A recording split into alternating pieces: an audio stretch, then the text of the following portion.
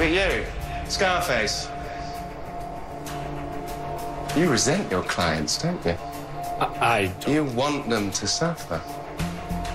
I do. I want them all to suffer. Good work on the case. Realizing that his scar made him resent all the people around him. It's good.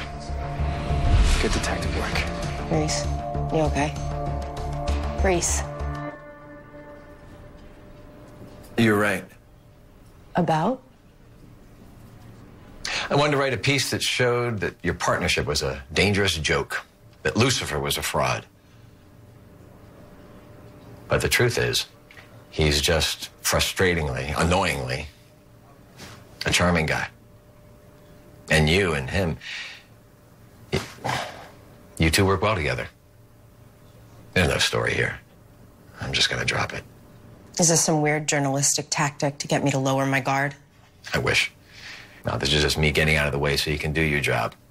Catch more killers. Unfortunately, Barry's not our killer. He sold expired medical goods from the office, including some tainted Botox that poisoned a few people. And although he'll spend a very long time in jail, he's not our guy. But if he sold supplies to the killer, he should know something. Well, he wouldn't give us any information on the buyer. Probably scared, but we'll get it out. Detective, the lieutenant's asking for you. Okay. Excuse me. I'll be right back. Thank you.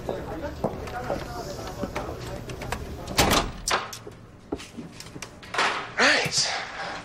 Now the detective's gone, let's have a chat, just the two of us, shall we? Look, I don't know anything. Yes, yes, you plead ignorance and then we sweat you until you finally give us a name. I'm sorry, I don't have time for that. I've got a lovely lady tied up back at my place, so I'd like to speed things up.